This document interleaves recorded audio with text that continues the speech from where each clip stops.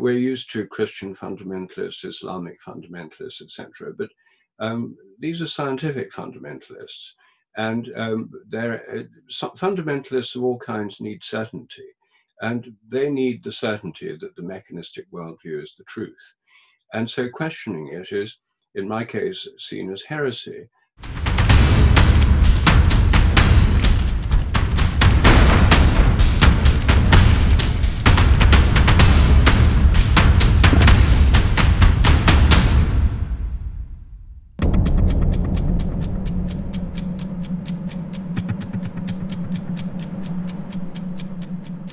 This week on Reset, we are going back to the beginning with Professor Rupert Sheldrake. He is the author of many books, including The Science Delusion, and he joins me on the line now. Rupert Sheldrake, thank you so much for joining us.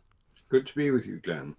Now, you first came on my radar screen when I read about the most controversial TED Talk in TED Talk history, and you are the most controversial TED Talker.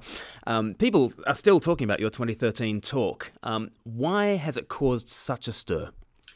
Well, the TED Talk was about my book, The Science Delusion, which has just been reissued in a new edition here.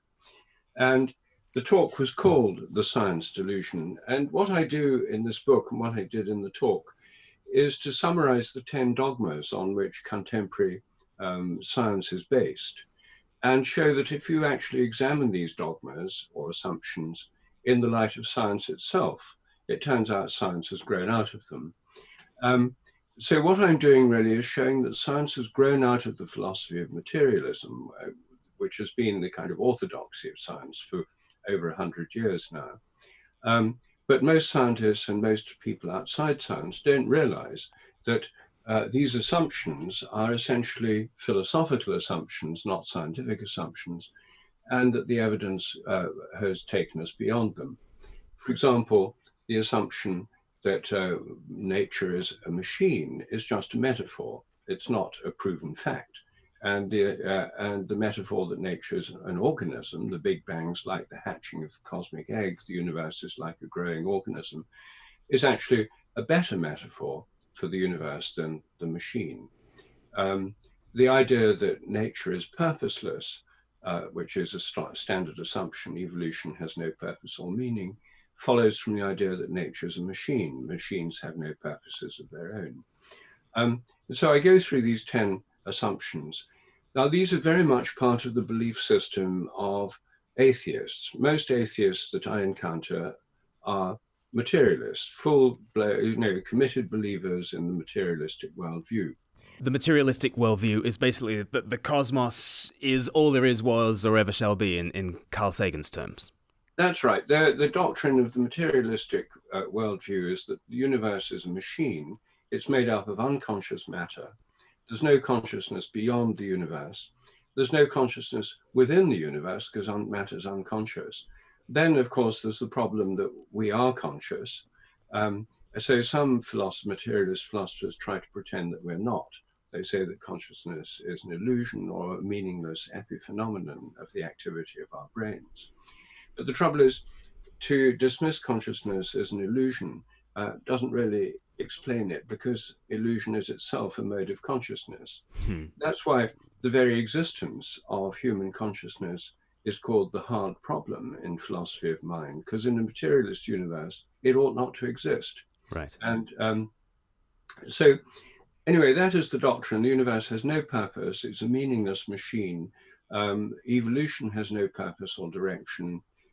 Human consciousness does nothing. There's no free will.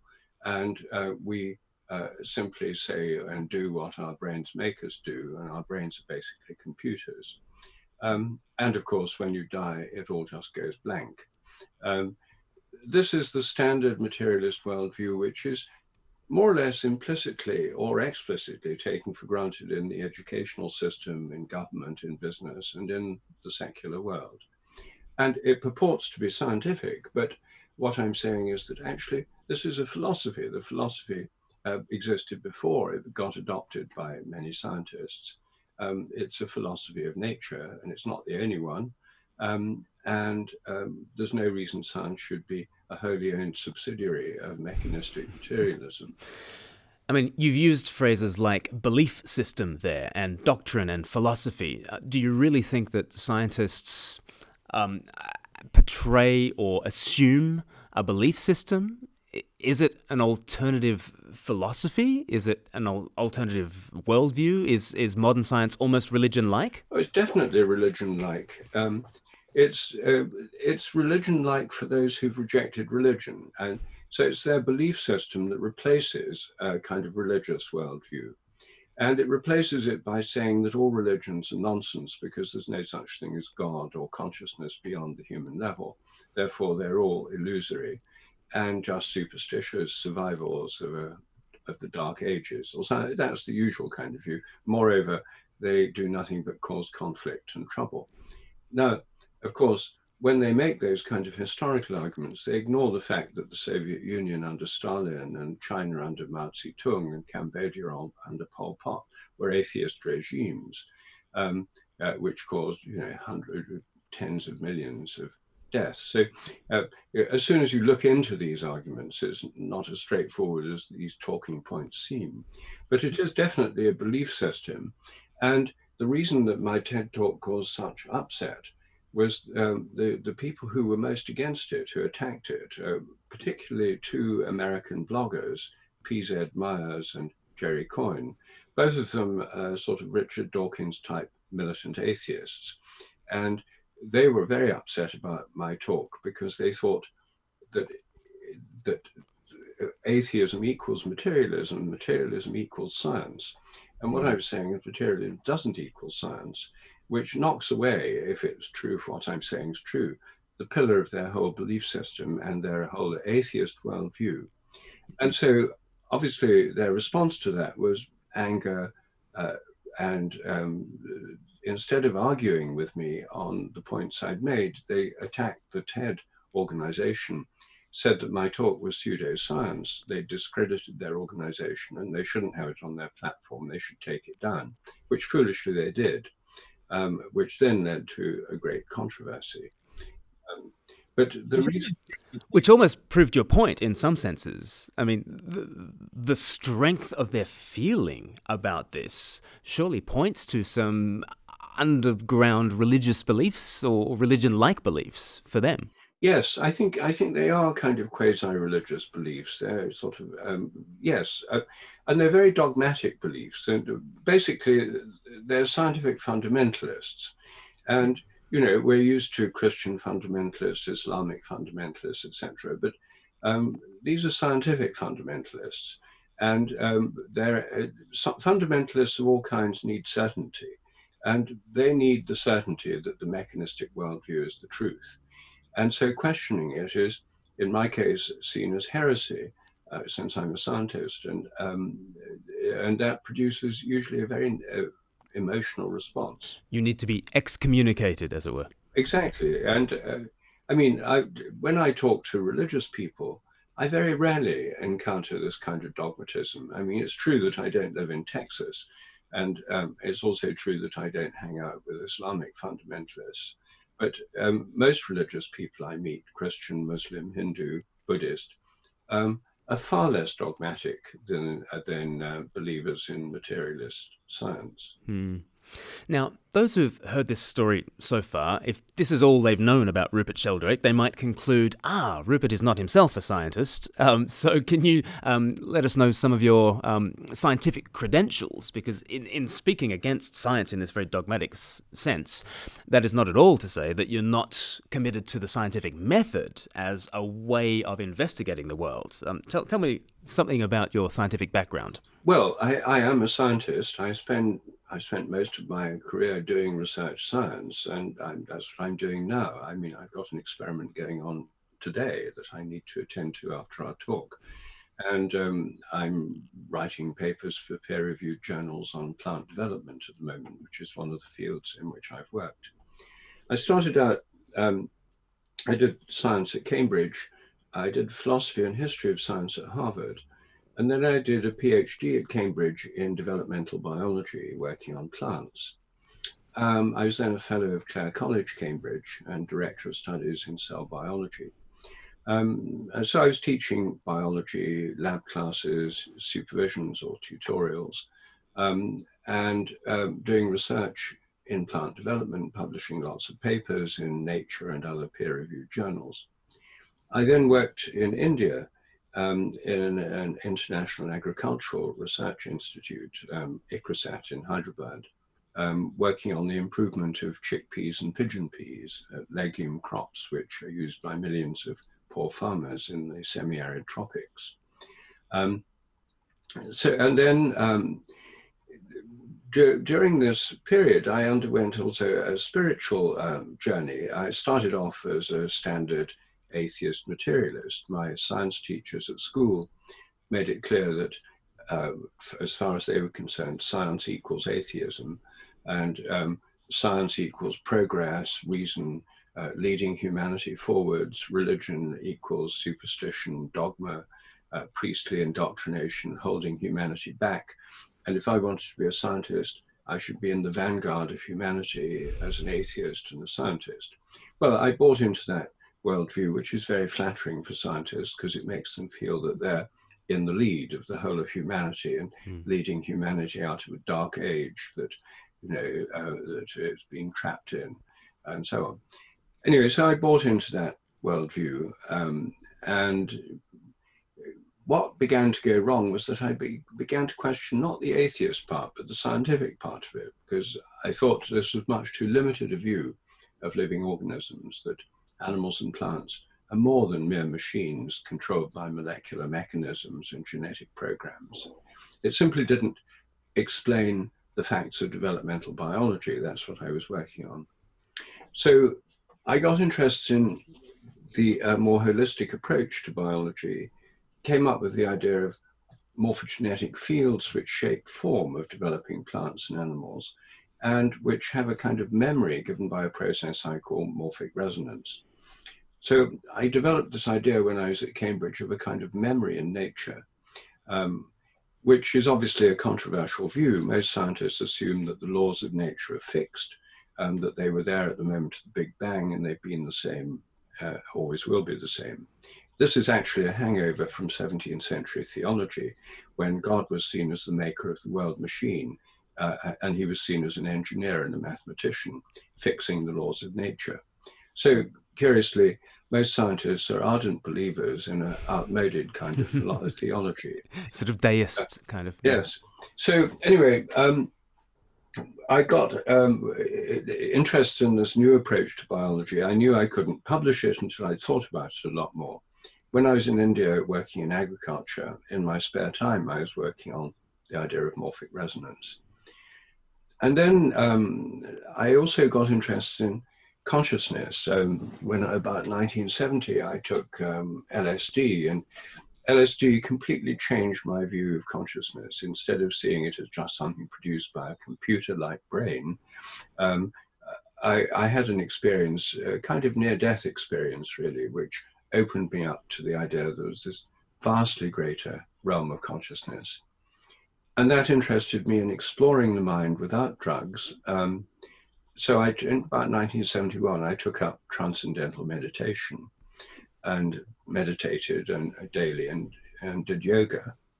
That led to an interest in Indian philosophy, and that's one reason I took a job in India, because I was so interested in the Hindu philosophy. In India, I also had a Sufi teacher in Hyderabad, where there were quite a number of Sufis. But in the course of my time in India, I became drawn back, to my surprise, to a Christian path. I refused to get confirmed at school. I was the only boy in my high Anglican boarding school that didn't get confirmed in my year. But I was confirmed at the age of 36 in the Church of South India, the Anglican Methodist Ecumenical Church in South India. And then found that the kind of Christianity I encountered there didn't seem to have much depth on the spiritual side compared with the Hindu tradition, with all that meditation. And then I found a remarkable Christian teacher, Father B. Griffiths, who had an ashram in South India, a Benedictine ashram. He wore the orange robes of a holy man, and the ashram was sort of vegetarian, and you sat on the floor, and we chanted We had an hour's meditation morning and evening. And Father Bede had a deep understanding of the Upanishads and the Hindu approach. And for me, this provided an essential bridge. He also introduced me to something no one had ever taught me about before, namely the Christian mystical tradition and the kind of mystically based theology of the Church Fathers and of the medieval scholars. And so I was reading Thomas Aquinas and Saint Bonaventure and medieval Christian theologians who have much in common with the Hindu philosophy, but nothing in common with the mechanistic worldview. And so I reconnected with the deeper and more mystical sides of the Christian theological tradition through Father Bede. And so this led me to an approach that combined spirituality with following a Christian path with regular Christian practice, like prayers every day, going to church, fasting in Lent, and so on, which are all things I do today. But this was so I came to it through a very unusual route. Well, maybe not that unusual nowadays. A lot of people develop an interest in Eastern spirituality before they find themselves drawn back to rediscovering the riches of the Western tradition. So none of that discovery of God and religion and spirituality made you think, I need to leave behind my science. What was it that sort of sent you back into the lab? Well, I really believe in science as a method of inquiry, you see. I think science is the best method of inquiry we've got for exploring the natural world. Because it's cumulative, you have a build-up of knowledge, you have a process of hypotheses, you suggest a possibility. For example, I'm suggesting the idea there's a memory in nature through the idea of morphic resonance. But then you test it. I'm doing an experiment right now to test it. What is the experiment right now that you're doing? Well, the experiment says that if organisms survive a challenge, then it should make it easier for others to survive the same challenge. Right. And to put it in epidemiological terms, it might mean, I can't claim it does mean because there's no evidence for this yet, but it might mean that if lots of people overcome COVID-19 with their antibody response, it'll make it easier for others to overcome it. Wow. The hypothesis predicts also that if rats learn a new trick in one place, rats all around the world should be able to learn it quicker. So what I'm doing at the moment is some experiments on plant growth with high temperature shock.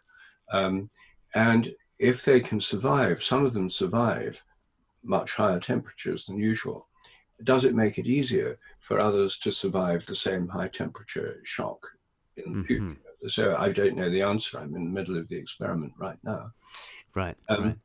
So morphic resonance is a testable hypothesis, and it's not something that's a matter of faith or an act of, belief. It's a possibility. A hypothesis is about a possibility that you test, and it may be wrong, it may be right. And the beauty of the scientific method is that you can actually test an idea like this. And if there turns out to be a lot of evidence that there really is this kind of memory in nature, this leads to a change in the way we interpret biological inheritance, normal biological memory. The laws of nature can be seen as more like habits, could lead to a major difference in the way we interpret nature scientifically. And so in that sense, science is progressive, it can move forwards. But like all human institutions, it's subject to human failings, including dogmatism, people in power not wanting to give it up and so forth. So the sociology and the philosophy and the history of science are not one of completely rational, objective inquiry. A lot of people in science don't like new ideas and proclaim them heretical. So it's always a struggle. Scientific revolutions, changes in scientific thinking have always involved debate and struggle. But that's part of the process. And so although I find myself engaged in quite a number of arguments with fellow scientists, I think that's part of the scientific process too. And yes. So I would hate to give up science because it's the thing I most enjoy doing. And I really do feel that the scientific worldview has completely changed our view of nature, not in a way that reduces it. If you take the idea of nature as a machine, mechanical, unconscious, it reduces nature to machinery. And it also reduced the God of the world machine in the 17th century to an external machine-making engineer who designed the universe, then pressed the start button and left everything to work automatically, and occasionally intervening through suspending the laws of nature to create a miracle in the time of the Old and the New Testament, but no more. And that was the kind of stripped down version of Christianity a lot of people had. And it's the version of Christianity that most atheists reject. It's a view of God I reject myself. Yes, yes. When people say, do you believe in an interventionist God? I say, well, no, because I don't believe in a double-decker universe in which on the ground floor it's all about cogs and levers that are pulled mechanically, and then perhaps upstairs there's some freaky stuff that happens. And spiritual people might go upstairs every now and again. I don't happen to believe in an upstairs thing. When people say, do you believe in an interventionist God, they're kind of saying, do you believe in there's an upstairs compartment that is weird, but scientists have cleared away that kind of nonsense? Well, I think that's the revolution in thought that happened in the 17th century. René Descartes, in his famous Dualism, said the mind and the spirit, mental, conscious life is totally separate, not in space and time, from nature, which is extended matter that's totally unconscious. Therefore, the mind and the body are separate. The realms of religion and science are separate. And humans and animals are separate because we have conscious, rational minds and animals don't. They're just machines. That's why we can use them in factory farms and genetically engineer them. And that's the view which has actually persisted as the underlying view of our whole culture. Although science itself has moved on from that, or should be moving on from it. And yes, the depths of the Christian and all religious traditions have never had the idea of God as totally external to nature and like a machine maker engineering the universe and pressing a start button, it all works automatically. That was never a traditional Christian view. It arose in response to this mechanistic view of nature in 17th century science. Right. And yet, perhaps sometimes Christians need to accept some guilt for this, in that the scientific revolution erupted in the Christianized Protestant West. I wonder if you see any kind of rebuke to Christianity and any kind of links between this Protestantism that gets rid of, the saints and Mariology and transubstantiation and increasingly strips back the dogma, that perhaps that same spirit becomes a hyper-Protestantism that gets into the scientific method, that chips away and away at the stuff that is spiritual and religious. Is it our fault? Oh, I think there is, Glenn. Yes, I think the point is that the disenchantment of nature, which science brought about, was actually prefigured in the Protestant Revolution. The Protestant Reformation rejected many aspects of medieval Christianity, which was basically animistic. Medieval Christianity was animistic in the sense that Christians then believed that nature was alive, animals and plants had souls, the stars and planets had souls, they were living, intelligent beings. They were heavenly bodies. Heavenly bodies. And we still call the planets by the names of the old gods and goddesses. So in the Middle Ages, St. Thomas Aquinas, in his theology, following Aristotle, said the earth is a living organism, animals and plants have souls. So animals are called animals because anima means soul in Latin, and that humans have souls too, but we have a level of soul that animals don't have. Their souls are about instincts, emotions, behavior, emotion, the senses.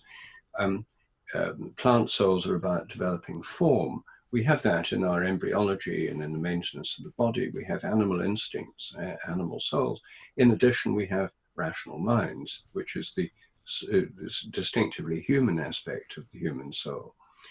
When Descartes brought about his separation of these realms in the 17th century, he abolished the category of soul. You just had matter and movement on the one hand, and conscious minds which were rational on the other. And animals and plants became just machines like the whole of the rest of nature. So I think that this Christian vision in the Middle Ages the whole world was animated, and many pre-Christian practices had been incorporated into the Catholic worldview, including pilgrimages, going to holy places, recognizing the seasonal festivals and sacralizing the year throughout the year. At different turning points of the year, there were festivals which linked the religious and spiritual life to the life of nature. Now, the Protestants didn't like any of this. They abolished pilgrimage. So going to holy places, walking through the land on sacred journeys was stopped. It was considered, too Catholic. The cult of holy places was suppressed. Many of the festivals were abolished. Even during the 17th century, the Puritans even tried to abolish Christmas. This disenchanted the world and removed the realm of the divine spirit from nature, where in the Middle Ages God was in nature and nature was in God, and that produced these wonderful medieval cathedrals. This animistic philosophy in seeing God in nature, nature in God, and it created these marvelous Gothic temples that we still have, thank goodness. But after this scientific revolution, after the Protestant Reformation, it was all about the relation between God and humans, and nature was at best a neutral backdrop, if not the realm of the devil. And so there was this withdrawal from nature and a much more interiorized, individualized vision of spirituality.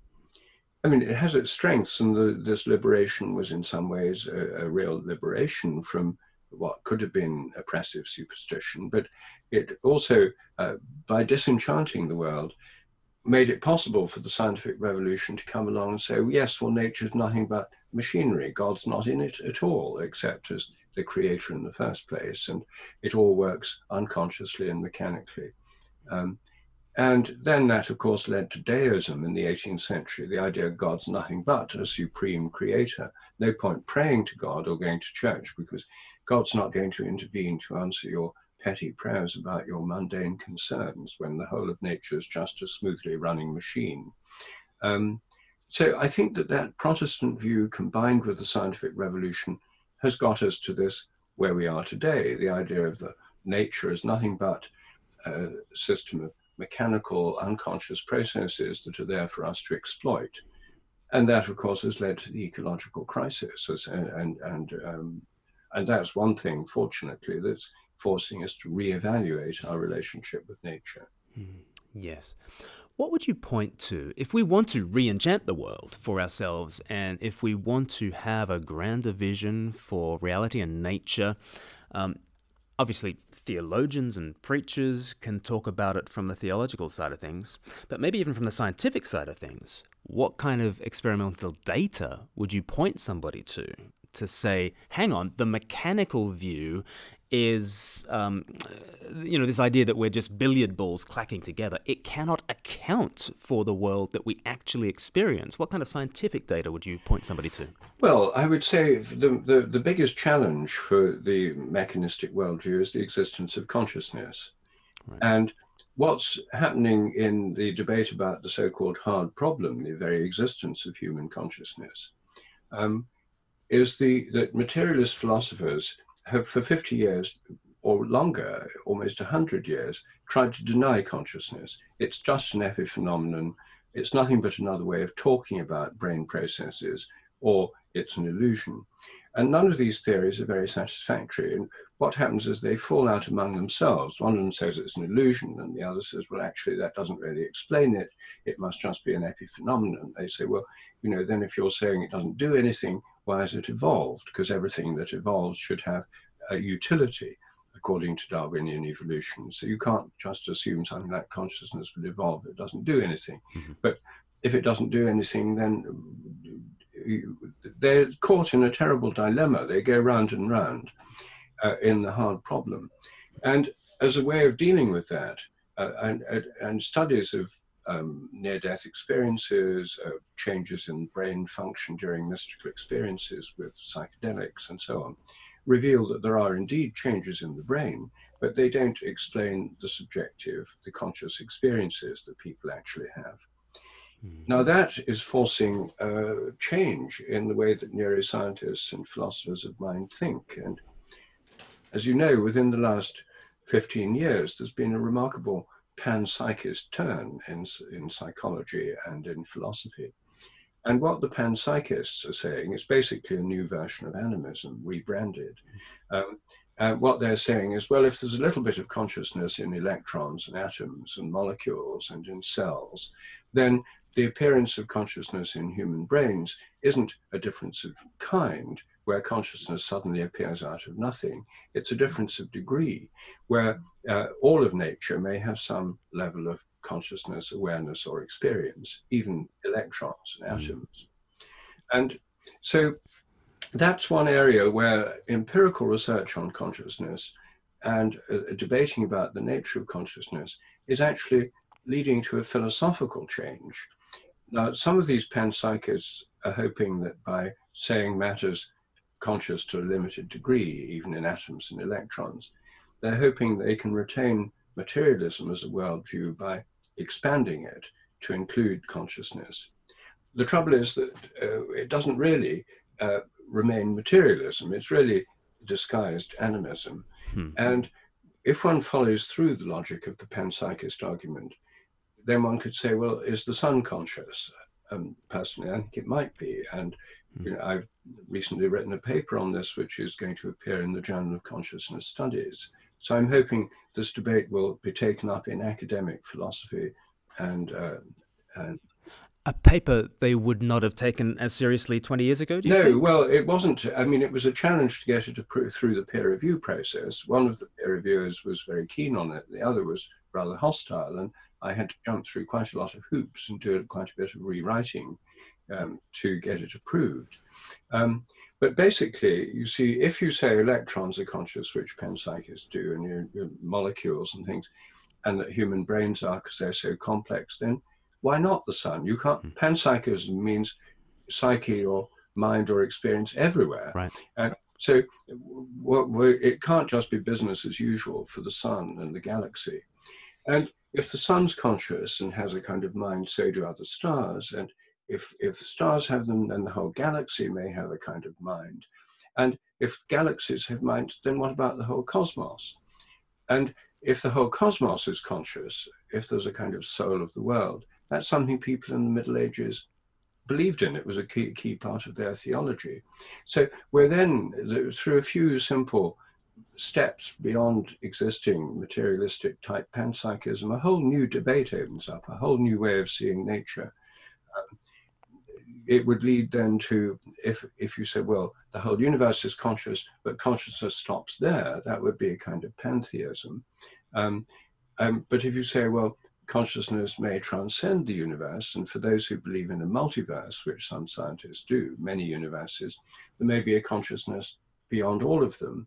And so we then come to an idea of consciousness within nature and beyond nature, for which the theological term is panentheism. God Panentheism, right. And everywhere and in. And which in Acts chapter 17 in the New Testament, Paul says, in God we live and move and have our being, and he was actually quoting some of the Greek poets. So this panentheism idea is... Yes, in him we move and live, move, have our...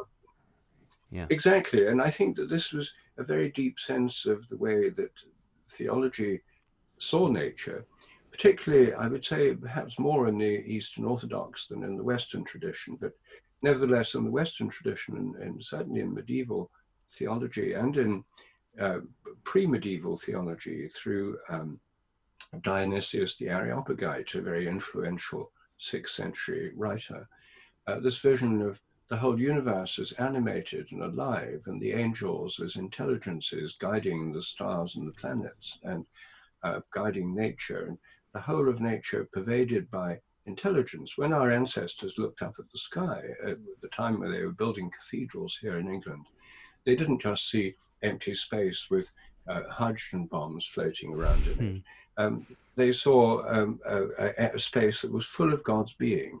The heavens. And that where the stars and planets had angelic intelligences associated with these heavenly bodies. It was alive, it was intelligent, and the entire cosmos was filled with the being of God. Right. It's full of the glory of God, and the heavens declaring that glory of God, and day after day they pour forth speech, says Psalm 19. There is an intelligence, they display knowledge in Acts. In Psalm 19, you know, we look up into outer space and we see this black, cold, dark emptiness, lifelessness. Yes, and when children learn about the skies, they don't actually go outdoors at night and look at the stars. It all comes from textbooks with pictures of space probes and machines going up into space. Yes, that's interesting. And if you watch YouTube videos on, you know, how grand or vast the universe is, it'll start with Earth and it'll go up to the solar system and then Milky Way and then beyond. The soundtracks are fascinating because it's usually kind of Mahler's Fifth Symphony, but done on a synthesizer, and all you're meant to do is to be awed by the size, the magnitude of it. It's just meant to make you feel small. Whereas I think the ancients would have looked up into the heavens and they would see that they were involved in some grand dance of life. Yes, they were connected with the cosmos and with God through the cosmos, because God was in the cosmos and pervading it. And then there were all these other levels of intelligence within the cosmos, the angels. It wasn't like a totally unconscious universe, conscious humans and conscious God and nothing in between. The whole of nature was filled with life, intelligence, and meaning. Right. In this series, we're going back to the beginning, and Genesis 1:1. In the beginning, God creates the heavens and the earth. But in verse 2, the earth is formless and empty. Darkness is over the surface of the deep. It seems to be waiting for something, while the Spirit of God hovers over the waters. And then verse 3, God's word is pronounced, and then the whole show gets going. Absolutely. I mean, this is so. I mean, so when I'm talking to Jewish friends about this, I point out this isn't just a Christian version of interpretation. It's right there at the very beginning of Genesis. You have no form and void. It's without form and void. And the Spirit of God blows or moves on the face of the waters. Well, sort of brooding like a mother hen. It's that kind of language. But mother hens, as they move, and there's a movement in it, and as soon as you have a movement of wind or breath over the water, then you get waves. So, you know, what science tells us is that all physical reality is ultimately wave-like. It has this wave aspect. Quantum particles, light itself, has this wave-like aspect. And so we have first a kind of primal wave-like principle of movements and waves. And then the waves take form, and God says, "Let there be light," and then speaks, dividing an initial unity, dividing into light and darkness, sea and dry land, is going to taking a primal unity and creating by division. Well, I think that the most basic metaphor in all this is speech. Word is speech, and breath is like wind, and pneuma, ruach in Hindu is breath or wind, or so I think the basic model is, for me, what makes most sense is actually just thinking about our own speech. And I'm a speaker right now. I'm saying words which have form, structure, hopefully meaning. And there's also a flow of breath. If I have just the thoughts in my mind, they're silent. They're in my mind, but they're not expressed in the world. If I have just the flow of breath, there's a flow of energy, but no structure, meaning it's white noise. If both are combined together, then I have something that's changing, moving. It's a dynamical principle in it, but it's not random. That movement is shaped by the words, the movements, the muscles of my mouth and vocal apparatus are giving form to this flow. And so I think the model that the beginning of Genesis is inviting us to consider is precisely this model of breath and wind and speech, which we all directly experience. And it's showing us that there's a fundamental principle in nature that's, first of all, conscious. God is a conscious being. And when God first talks to Moses about himself in the burning bush, and he says, "Who are you?" He's, "I am who I am." That's conscious being in the present. It's the most simple and concise view, expression of the idea of conscious being in the present. And so this model of the Holy Trinity says God as conscious being, the fundamental ground of being is conscious. That's what the Hindus mean by Sat in Sat, Chit, Ananda, that there's a fundamental being of the universe is sustained by God and his conscious being. If God ceased to exist, the universe would disappear instantly.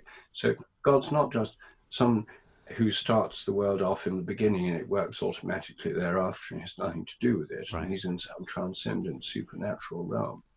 Yes. The ground of being, and that ground of being is expressed through both forms, which we see all around us and in all our thoughts, nama rupa, the logos, and then the dynamical principle of the spirit, energy, flow, change, breath, wind, fire, light. Right. So for me, this theological view is not incompatible with the scientific understanding of nature. In fact, I think it's completely compatible with it. In fact, I think they illuminate each other. Yes, right.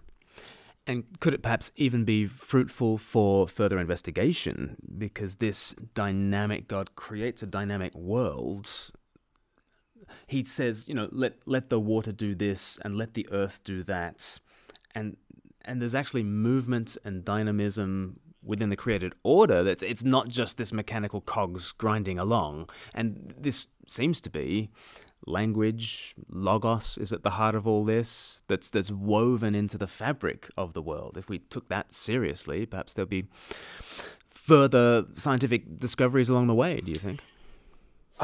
Well, I think it would shed a light on the creative process. The thing is that you see, when God says, "Let the earth bring forth the plants that give fruit after their kind," and stuff, I think what's so important there is that God is not only a creator of the earth and the heavens, so sort of bringing them into being, but then empowering them. Let the earth bring forth. God doesn't say, "I'm now going to go to a design lab and design every animal and plant like a machine and then put it on the earth." He empowers the earth and the seas to bring forth fish. And so the story of the creation of life in Genesis chapter 1 is one of the empowerment of nature to be creative. It's not direct creation, it's what Roman Catholic theologians call mediate creation, that God empowers nature to be creative. And that's why I think creationists are so very misguided in their interpretation, attempt to interpret Genesis in terms of a literal machine-making God who makes and designs machine-like animals and plants. Basically, they've bought into the machine worldview of mechanistic science, and they're trying to fit God into a mechanistic worldview, which I think is a terrible mistake. So they think that nature can't be creative in its own right. Well, evolutionary theories say it can, and I think they're right about that. But what they can't do is explain the creative process itself, because even if you take the literal view of inheritance through genes, as in neo-Darwinism, it doesn't explain why new things appear in the first place. It doesn't explain how animals and plants adapt to their environment. And what we're now seeing in evolutionary theory is that the creativity of animals and plants in adapting can actually be inherited through what's now called epigenetic inheritance. It's not all in the genes, inheritance. There's animals can inherit the learning of their ancestors.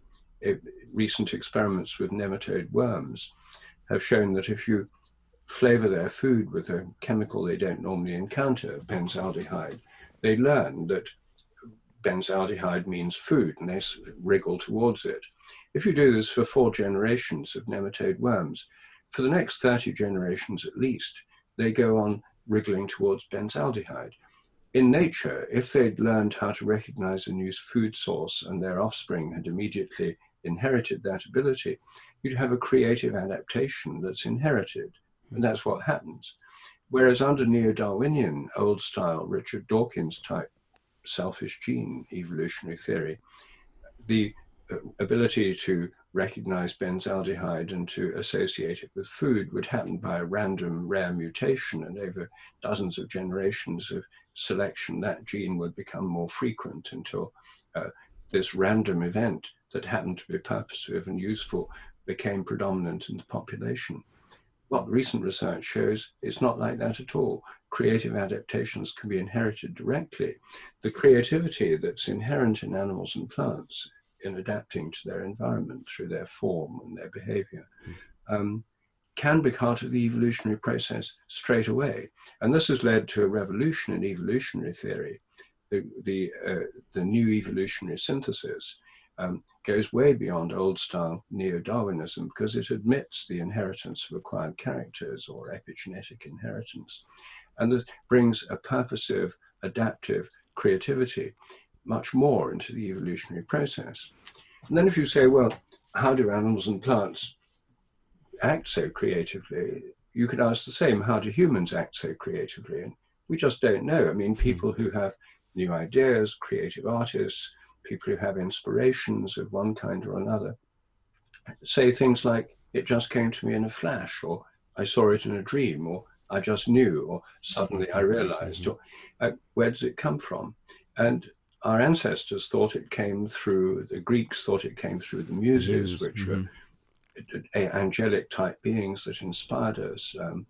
You know, in the Christian world, the inspiration can come through saints or angels or through Jesus Christ or directly from God through the inspiration of the Holy Spirit. And so there's, when we see there's a kind of creative influence in all nature, then instead of having a God who designs and creates a machine at 13.8 billion years ago in the Big Bang and then presses the start button, instead of a God who does all the creation at the beginning and sets up all the laws of nature which thereafter never change, we have a creativity that's going on in human life and in the natural world through the entire evolutionary process. We have an immanent creativity in nature. And I think Genesis 1, when saying God said, let the earth bring forth, let the seas bring forth, is telling us that there's immanent creativity in nature whose source is ultimately, according to that account, God, the divine being, but it's a delegated creativity embedded in the natural world, which is perfectly compatible with, and indeed seems to require, an evolutionary vision of reality. Delegated creativity that we participate in. Now, I'm very aware you've got a scientific experiment that you've got to check in on, Rupert. You've been very generous with your time. Thank you so much for that. If people want to catch up with you more, what can they read? Where can they visit online? They can go to my website, sheldrake.org, where I have many podcasts. I've been doing a series of discussions on science and religion with the philosopher Mark Vernon. We've done so far 55 podcasts, so we've covered a huge number of topics. Anyone who's interested in these questions can see more there. And my book, The Science Delusion, as I mentioned, is now available in the new edition. And my two most recent books on science and spiritual practices,